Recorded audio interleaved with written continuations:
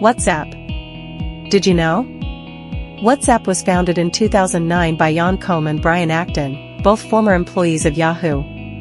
Koum came up with the idea based on his childhood in Ukraine, where he couldn't afford to call his father in Russia.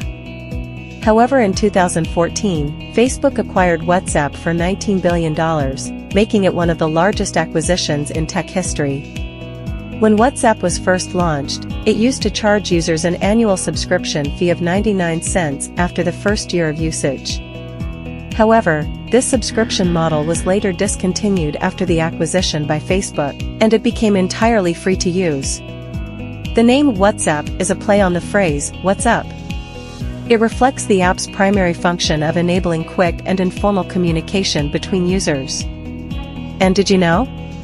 Despite its immense popularity, WhatsApp has never spent a penny on advertising or marketing. Its growth has been largely fueled by word-of-mouth recommendations and its reputation for providing a reliable messaging service.